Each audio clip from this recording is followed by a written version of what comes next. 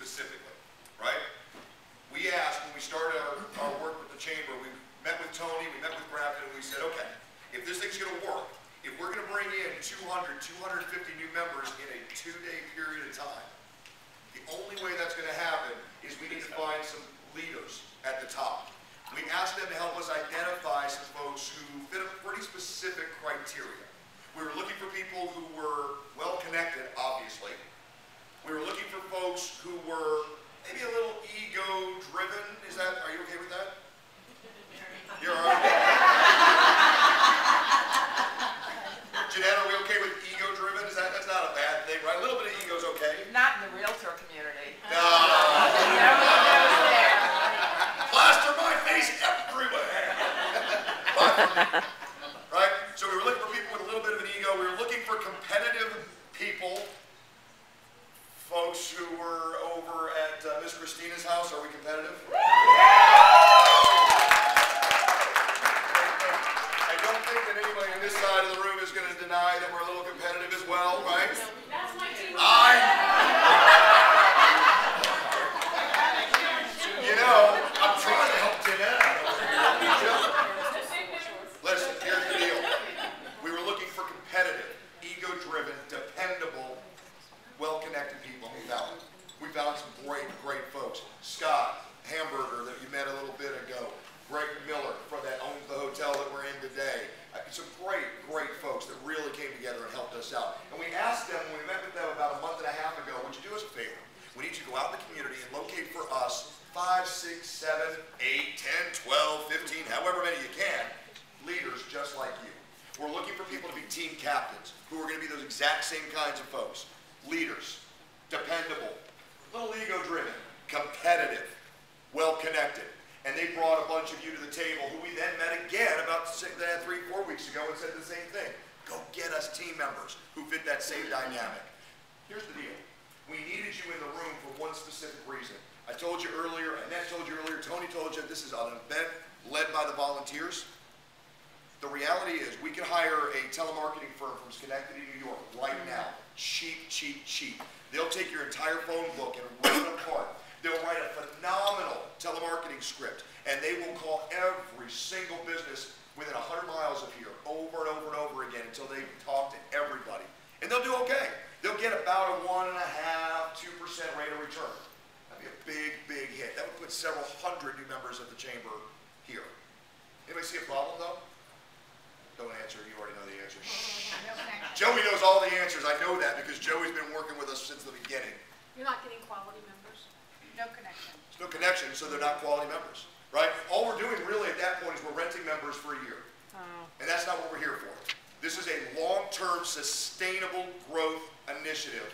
And the only way we make that happen is I've got to make sure that Cindy is making phone calls to people she knows, likes, and trusts and giving them a valid reason to join this Chamber of Commerce that they believe in, that they can get behind from day one. So not only do they have a valid reason, they also got Cindy. That's why we need you here in the room. So, we're going to blast right through this because we got a little bit of a late start this morning. I understand there was some traffic issues outside, but you're here now and we want to get you on the phones. There's never any traffic issues at Leesburg, is there? Come on. Just like Jay said, you're going to call your friends and your contacts. And when you're going to trigger that in your head is you're going to think about who you write checks to. Who do I do business with? Who, if I looked at my check register, who would pop up that I'm doing business with? If you're spending business in their industry, in their businesses, then you should be passionate to them about belonging to this chamber and what it does for this community. We are working on a world-class quality of life here. And that's the overriding presentation that you need to make to your friends and your contacts. You're going to call on people that you know, like, and trust, that know, like, and trust you. Okay? That's what we're asking you to do. Inside your packet, inside your materials on the table, you have got talking points galore. The staple point. And if your contact is a networking, if we ask this room, why do you join the chamber, what would be your answer? For the food? Seriously? It's clearly not for the booze because we bring our own. Yes, Larry. for sure. So, networking, right? And that's usually the #1 answer we get, but what we know is that people engage for all different kinds of reasons, and only about 8 to 12% of our membership is ever going to be involved in the networking piece of it. So when you have your conversations with the people that you talk to about chamber membership, make sure that you're, #1, it's in your voice, that you're talking to these people the way you talk to these people. You're not just reading this whole litany of items off of the sheets in front of you. But if marketing is important to them, talk to them about marketing. Talk to them about the fact that they can carve their chamber membership right out of their marketing budget if that's important for them, because there are all kinds of products that they can use with their membership. If networking is important, talk to them about that. If they have staff and having those staff educated in a valuable way is important. This chamber has educational programs that would be professional development opportunities for their staff. You can take your chamber membership right out of that line item in your budget if that's important to you. So if advocacy is the piece that is going to be top of mind for you, then that's your message. Make sure you're creating a message that's important and valuable to that particular person you're talking with. The challenge here, guys, is that we don't know what the person we're talking to on the other end of the phone is going to find valuable about this Chamber of Commerce. There's just too many options, and we don't know what they need unless they've already told us what they need. So if what Annette said is true, and Tony, back us up on this, I mean, I think this is probably accurate here. I know for a fact, I don't ask any questions I don't already know the answer to. I think we get about 8 to 12%, just like everywhere else in the country, about 8 to 12% of our total membership, 8 to 12 out of 1,100 people are showing up at our pure networking events. Fairly accurate? Yeah, I think so. Pretty close. Guys, if only 8 to 12% of the folks are ever going to take advantage of those, the last thing in the world we want to do is start the conversation with, we do great networking events and ribbon cuttings, even if that's why you particularly joined the Chamber of Commerce. Use this sheet. I'm not going to read it to you. You can all read. But look at these things. There's some great stuff on here. I do want to point out 2 things to you. On what would be the 3rd page of your back front, okay, we're looking at one that says savings benefits. If you look at the 2nd piece on there, it says that you can save up to 60% on office supplies through the Office Depot discount. It's an average of $300 per year in savings for a business that has up to about 5 employees.